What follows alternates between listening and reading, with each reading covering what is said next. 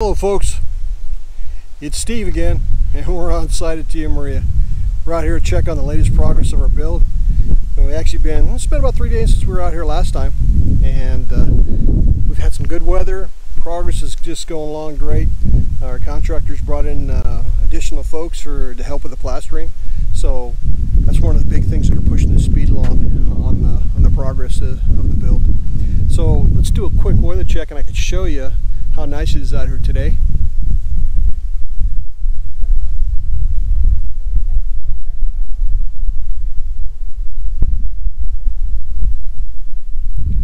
This is probably one of the nicer times of the years out here in the Philippines. The weather's beautiful. Got a breeze going on. It's the clouds are covering up that harsh sun that kind of beats down on you. But we're down here to check on. I've got some tree trimming done in the back. At least they're in the progress of getting it done. And like I said, the weather's just fantastic for work, so we're going to head over to the site and check out what's going on, and maybe take a peek at my neighbors and see how he's doing as well. So tag along and we'll see what's up.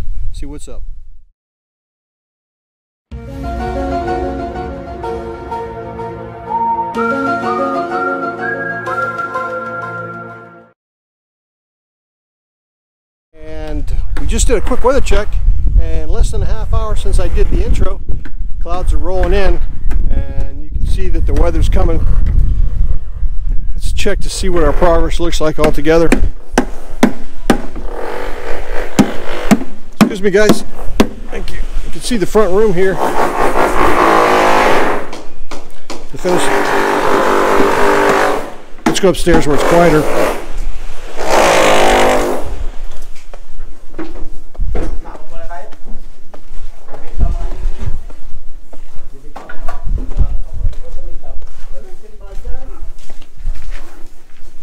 Excuse me, Kuya.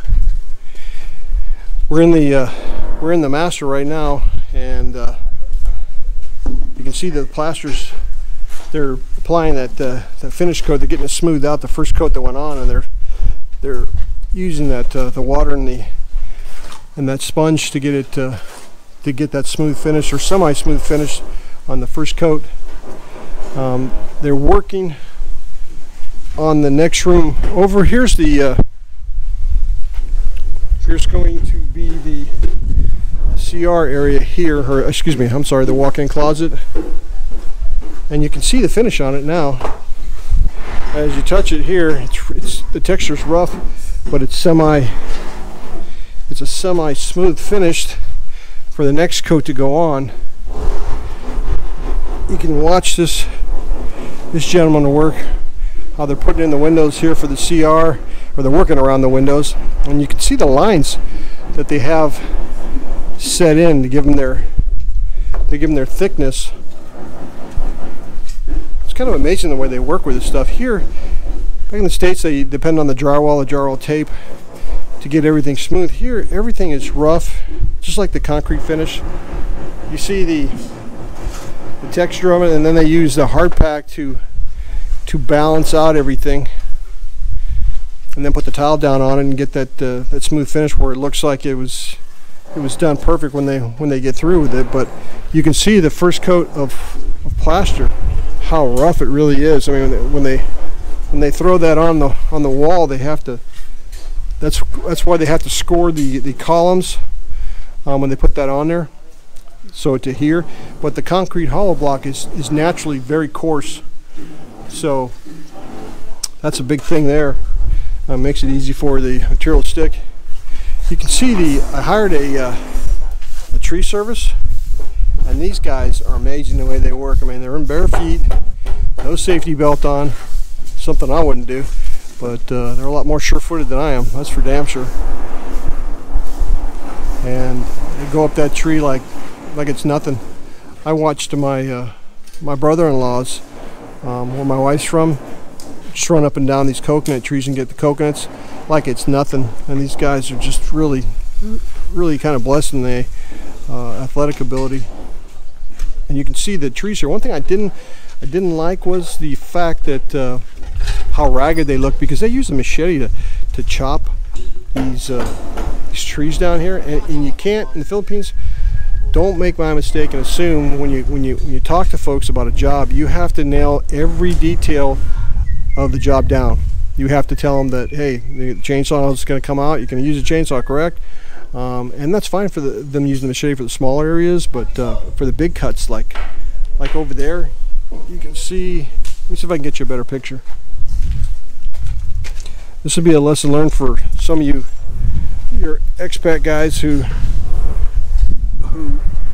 take things for granted like I did at first. But as you can see, the tree up in that area there, that you have to tell them to go ahead and use a chainsaw, because you want a smooth cut. Because the finish, it just, maybe I'm anal or OCD, but if you look at this one up here on top, this tree where it goes up on a bend where it's cut, you can see how it just looks uneven and sloppy.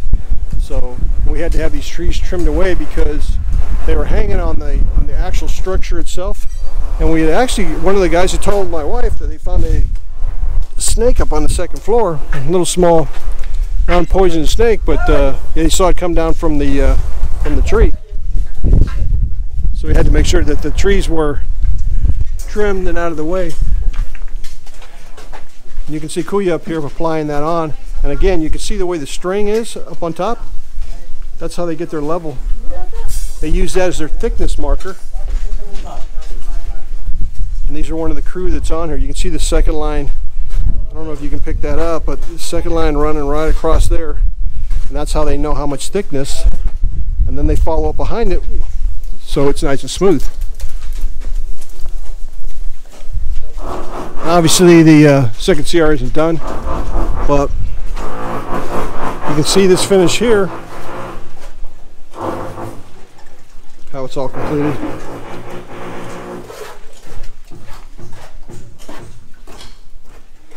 They use the water, and now they're starting to get working on getting that coat down all smoothed out.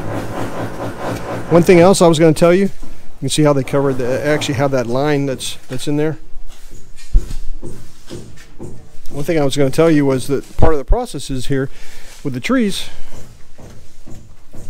is that when you contract that out, you have to tell them what to cut, how to cut it, what your expectations are, whether you need the roots out completely,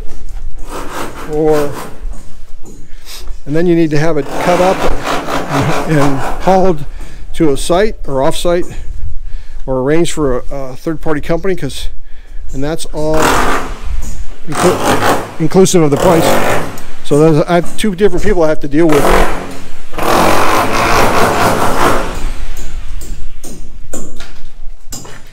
You can see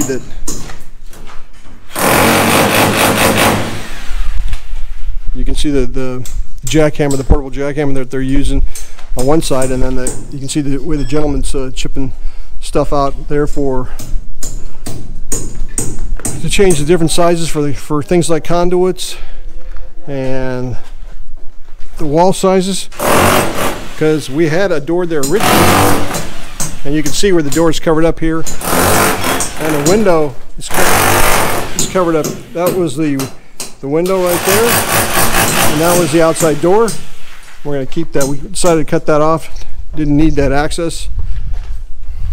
I can see one mistake that we corrected, and that's this window here. I think that's why this check mark is here on it, because the window that's here is supposed to be a lot longer and wider, and Dave knows about that, and he was working on it, so he just told the guys that he'll finish it up later. They'll have to knock out some more space, and this area here will go out to out again and extend to that corner. That'll be my area behind this wall, will be my dirty kitchen, will be my laundry area, and then some more storage area. So this is all the kitchen, and this will be the living room / dining room, and I'll have an island where I'm standing at now. So it's coming along. It's coming along nicely. These guys are picking the pace up, which is, for me, super, super nice. Well, folks, that's it for the build today, and I want to wish you guys the best. Appreciate your support.